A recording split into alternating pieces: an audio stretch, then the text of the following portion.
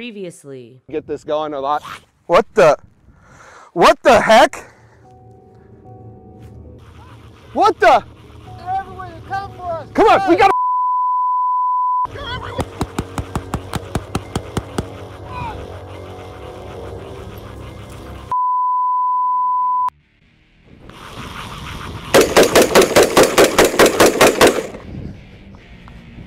You see anything, Logan?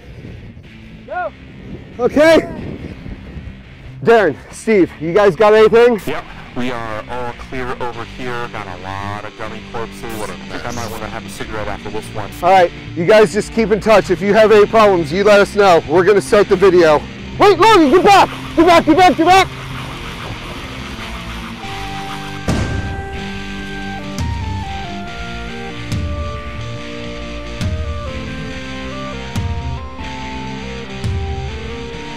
Welcome back to the channel, Den members.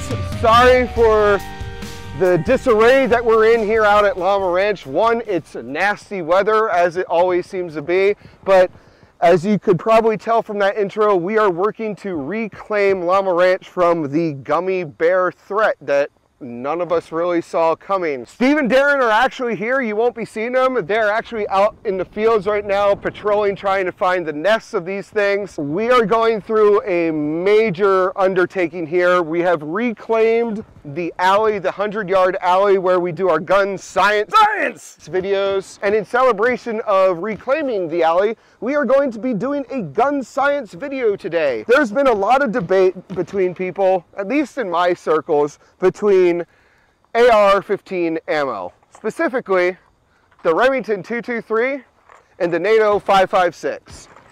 These rounds are generally considered interchangeable. They're the same, but they're not, but they are, but they aren't. Instead of trying to go through the couple key differences between the 223 and the 5.56 here, now in the cold, we're gonna go back to me back at the office where I am cozy and comfortable. Take it away, future me. Right, 223 versus 5.56. This is a 223 Remington. This is a NATO 5.56. For all intents and purposes, these two rounds look identical. For reference, these are both Winchester rounds and both have 55 grain projectiles loaded in them. The 223 and the 5.56 are virtually identical as far as external dimensions are concerned. Where you start to run into the small differences is when you start looking at the internals. Typically speaking, the military 5.56 rounds casing is ever so slightly thicker than the more civilian 223. This leads to, in general, a slightly higher pressure in the 5.56 round than in the 223. And when I say that there is a slight pressure difference between the two rounds, there is an average pressure in the 223 of 55,000 psi, whereas the NATO 5.56 round has an average pressure of 58,000. So there is a difference between the two rounds of about 3,000 psi. The other difference between the 5.56 and the 223 is not actually even a difference with the round. It's a difference in the construction of the chamber in the rifle itself. The free bore length of a rifle that is chambered in 5.56 is literally thousandths of an inch longer than the free bore length of a rifle chambered in 223. This is why it is highly recommended that you not shoot 5.56 rounds out of a rifle that is chambered in 223, despite the round actually being able to fit within the rifle. A rifle that is chambered for 223 is not taking into account the higher pressures that would come with a 5.56 round. That is about as far in depth as I would like to go today. Back to past me at the ranch. Thank you, future me. I can't wait to be me in a couple hours. So to test the differences, to see if there's any real world practical difference between the 223 and the 5.56 round, we're gonna do a ballistics test. We've got two blocks here. Actually, I've got another one in reserve. The first block is our homemade ballistics gel. I made up another batch of that. And then behind it, I have a Ballistics Dummy Labs permagel block that I bought some time ago. Never really got around to using it. Logan, do you have any predictions? Well, I figure 5.56 will probably go a little bit further. You think so? Be about the same. Yeah, and honestly, I think it's about the same. It's just the 5.56 is a little hotter of a charge in the cartridge. I think they're gonna do the same thing. The real challenge today is going to be actually getting a solid hit on the gel blocks. So let's see what we can do. All right, first up is our 223.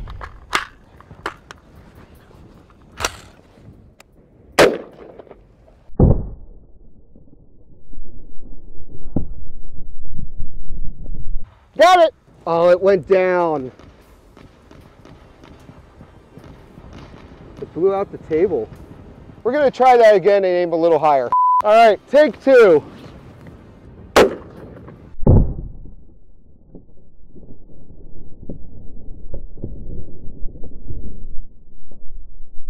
That was much better. So this shows how much I know about ballistics with the 5.56 and the 223. I guess really only the 223. That actually broke up in the first gel block. Oh, look.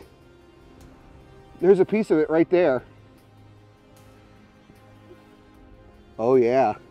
We're gonna retire this gel block and I'm gonna get out a fresh one for the 5.56. Dude, I can't believe that didn't go through to the second block. So I guess the 5.56 probably won't either. Watch where you're burning. Hold on, they're talking. I shouldn't have taken these off. You guys okay out there? No one said Darren had a flamethrower. Come on, man. Wait. Apparently Darren has a flamethrower. Oh yeah, they're burning real good. Yeah, okay, okay. You guys like that? Firing!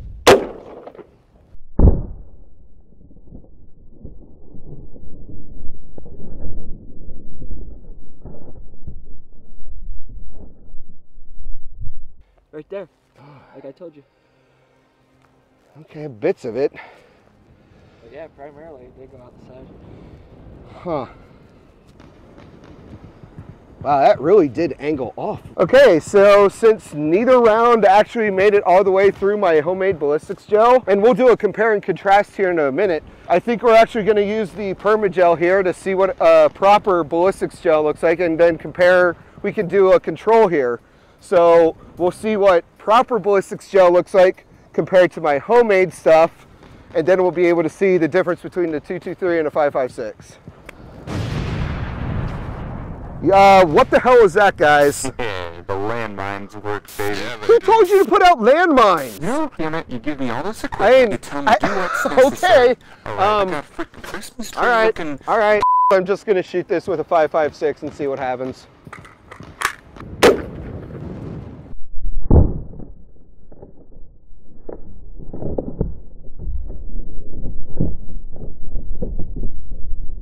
Logan, I think we're gonna have to build a new table. It really curved down there. It didn't go out, so it really did break up. You can't really see it too well, but it broke up when it started going down. Interesting. All right, I'm gonna go grab the other two gel blocks and we're gonna do a comparison here. Let's see what we got here. Whoa, wait, time out, slow down. What? A small group, we got away. They're heading your way. How did you let them get away? Don't even start with me, dude. All right, hey Logan, we're going to be having company here, so we got to wrap this up real quick. So this was the 223 here. Just blew out. Like, and there's bits of it in here. Nice spiral. Next up is the 5.56 round, which unfortunately it did go out the side, but I mean the spiral pattern, the entrance wounds are the same. I mean, I think we can conclude here that the 223 and the 5.56, yes, they are technically different, but as far as real world application, they're gonna be about the same. If all you can get a hold of is 223 and not 5.56, you're gonna be fine. Obviously, we cannot say the same the other way around. If you have a rifle or a firearm that is chambered and meant for 223 only, do not shoot 5.56 out of it. Those higher chamber pressures can cause a catastrophic failure. Hit the like button on this video if you'd like to see what could happen if you did that. We'll see if we can get a hold of a gun that we really don't care about that's chambered in 223. That would kind of be fun, right? Yeah. You don't like the idea of detonating a perfectly good firearm, do you? And then with the proper ballistics gel, this feels like a waste, but I think we're just going to use this as like a catch-all. Gosh, it's gotten foggy. There's dog fur in it. This is what happens when you impulsively buy something at 3:30 in the morning and then you have no real use for it. We're gonna try and get this cleaned up real quick and then see if we can intercept whatever's coming our way. If they're allowed to survive, they're just gonna continue to reproduce, or whatever they do, multiply, divide, I don't know. So we're gonna get this cleaned up real quick and crap. Logan, get back to the car, get back to the car, get your gun. Whoa, whoa, whoa, there you are!